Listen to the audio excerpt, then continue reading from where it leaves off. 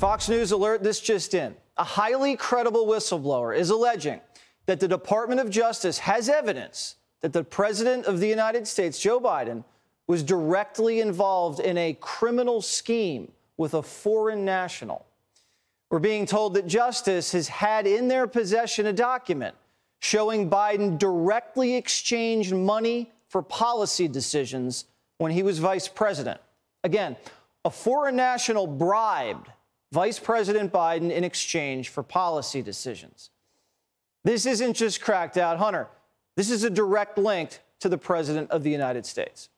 Senator Chuck Grassley, who broke the news, says these allegations are very credible. Listen.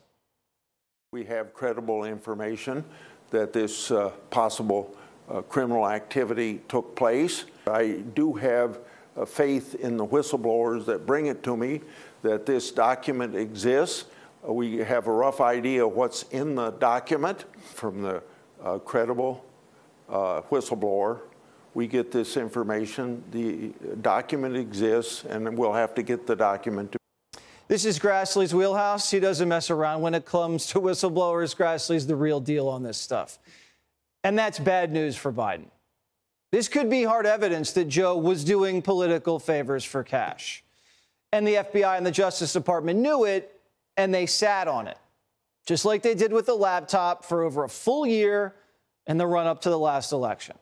And since this is another election cycle for Biden, I guess it was all part of the plan, another cover-up. But now, Oversight Chair James Comer is issuing a subpoena to the FBI and Chris Wray, ordering them to release this document immediately.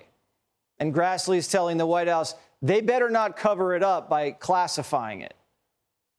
Do you believe that the subpoena will also ultimately be successful and Chairman Comer will be able to obtain this document? What level of confidence do you have? It'll be successful unless the White House classifies this document.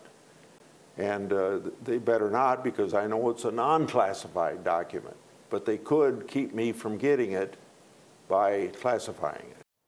But we know the White House is already jumping into defense. Biden's Stephen Miller put out this statement. You ready? Quote, for going on 5 years now, Republicans in Congress have been lobbying unfounded, unproven, politically motivated attacks against the president and his family without offering evidence for their claims or evidence of decisions influenced by anything other than U.S. interests.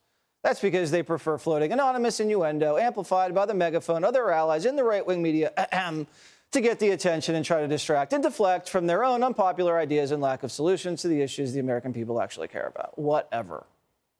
This is yet another whistleblower who fingers Biden as the head of a corrupt political family, taking money under the table from foreign nationals.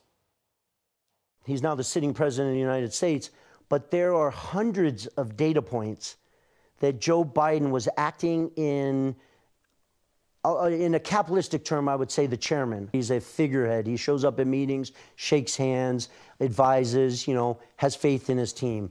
Effectively, that was Joe Biden's role in the Biden family business ventures and around the world. They're former White House staffers who were on Air Force Two with Biden when he flew to Ukraine to push for gas deals, while Hunter was being paid by gas giants. And he has the evidence to prove it, remember? Joe Biden is lying. Joe Biden is a criminal. That's the bottom line. I don't care if he goes to Timbuktu or Ireland or anywhere. He's a criminal. And I've got the evidence. If they put me in front of the grand jury that's right now seated in Wilmington with Special Prosecutor David Weiss, my testimony becomes the evidence that will put him in jail or will lead to his impeachment. Well, a picture tells 1,000 words. Here's Joe Biden at dinner with foreign nationals paying his son. What were they paying his son for? They can't tell you. But we have emails describing kickbacks for Joe Biden, 10% for the big guy. And of Hunter setting up White House meetings for Chinese nationals, a guy named Wang. Does that sound like innuendo? We have IRS whistleblowers who say Biden's Department of Justice, they've been slow-walking charges against Hunter to protect the fam.